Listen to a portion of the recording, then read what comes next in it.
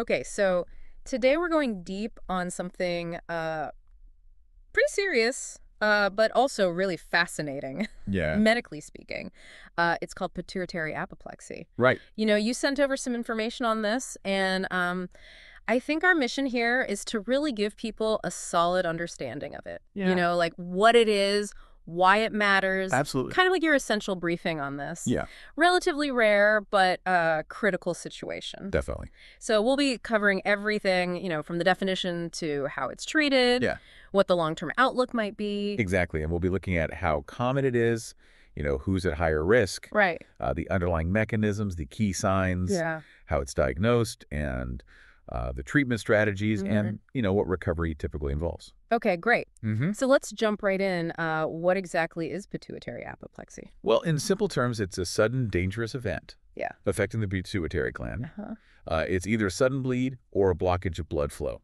And what's really interesting is that it often occurs in someone who already has a non-cancerous growth there, Yeah. called a pituitary adenoma. Right. So this is considered a medical emergency because of how quickly it can become life-threatening. Yeah, that sounds pretty dramatic. It is. So how often does this actually happen, and who tends to be more vulnerable to it? Well, it's uncommon, thankfully. Okay. It occurs in about 2 to 12 out of every 100 people with pituitary adenomas. I see. So, having one of these adenomas really is the biggest risk factor. Right. But we also see it more often in people with high blood pressure, Okay. those on blood thinners, Uh-huh. pregnant individuals, Hmm. and sometimes even after medical tests that stimulate the pituitary gland. Oh, wow. So it's like Yeah. a lot of different things It can be triggered by a variety of factors, Yeah. and it's also more prevalent in men Okay. and tends to occur in middle age. Hmm. So it really highlights how a seemingly unrelated condition like high blood pressure can impact, this small but vital gland. That's a good point. Yeah, it's like Yeah, a domino effect almost. exactly. So let's talk about the process itself. What actually leads to this sudden crisis? Like Sure. what's happening inside the body? Well, often it's the rapid growth of a pituitary tumor. Okay. You see, the tumor can grow so quickly Uh-huh. that its blood supply can't keep up, Yeah. and that leads to either a hemorrhage Right. or a lack of blood flow, which causes damage to the gland. Got it. Now, triggers for this rapid growth can include sudden blood pressure changes, Mm. surgeries, Yeah. injuries, Mhm.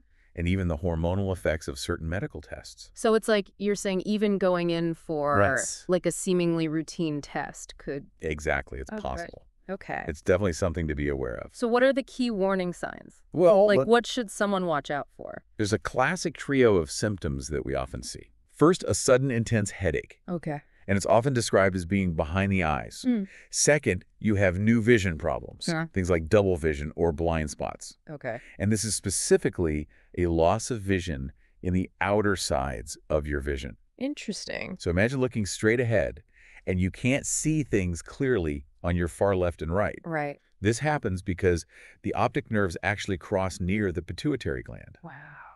And third, there are difficulties moving the eyes. Okay. Now, other signs can include nausea, vomiting, changes in alertness, Yeah. and symptoms of sudden hormone drops like low blood pressure. So basically you're feeling really awful. Yeah, you're not going to feel good. Right. It's going to be pretty obvious that something is wrong. So if someone is experiencing these symptoms, how do doctors actually figure out if it's pituitary apoplexy? Well, an MRI scan is the best tool for diagnosis Okay. because it can clearly show bleeding or damage in the pituitary gland. Uh-huh.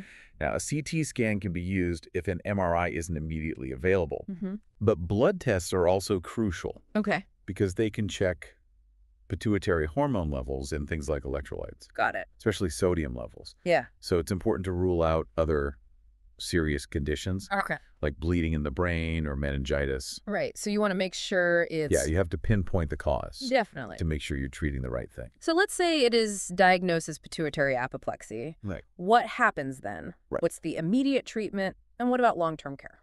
Well, the first priority is always stabilizing the patient. Okay. So if the pituitary disruption affects the adrenal glands, Mm-hmm.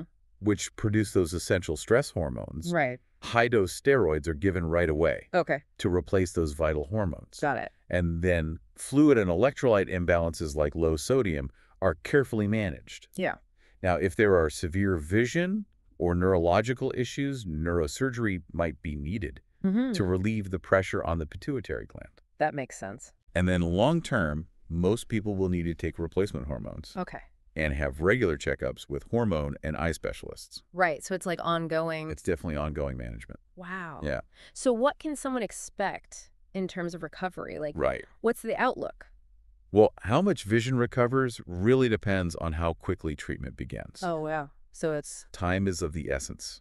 so That's frequent, why yes. that's why recognizing those symptoms and getting to a doctor quickly is crucial. Right. Unfortunately, many individuals will need lifelong hormone replacement therapy. Oh, wow. But while recurrence is rare, ongoing monitoring is still really important. So it's something that you kind of have to. You have to stay on top of it. Yeah. Yeah, for sure. Wow. So pituitary apoplexy, it's rare, but it really shows us how even a tiny area like the pituitary gland can play this huge role in our health. Absolutely. And a sudden disruption can have some really significant consequences. It really can. And, the speed of recognizing and treating the symptoms, especially for preserving sight, is so critical. Yeah, it's so important to get help quickly. It makes you think about all those other seemingly small systems in our bodies.